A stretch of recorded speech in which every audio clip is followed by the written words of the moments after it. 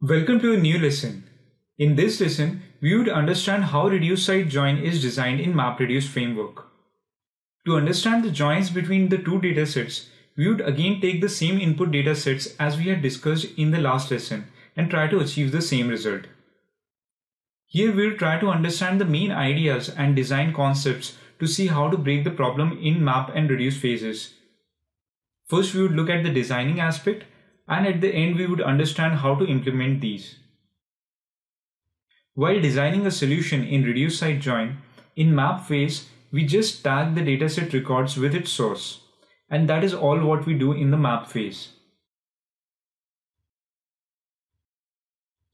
Here both the input datasets would be treated to different map classes, which would just output composite key, which is a combination of project number and a number, and the complete record would be treated as value. In this case, the key on which the join operation is to be performed acts as a natural key, and the tagging number acts as a natural value portion of the composite key.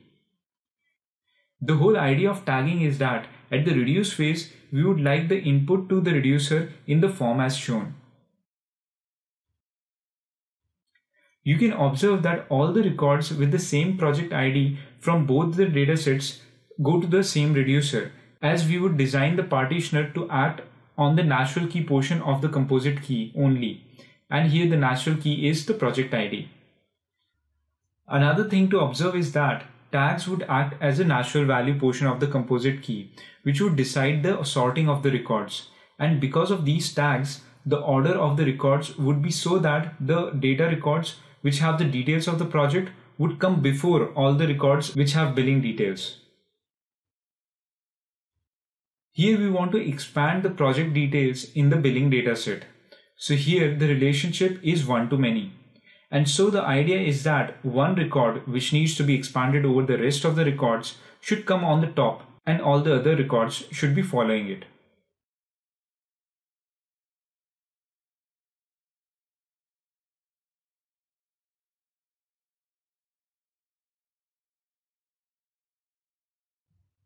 Once we manage this, at the reduce phase, we just need to store first occurrence of the record and expand the same over the rest of the iterations of the values of that key to produce the final result.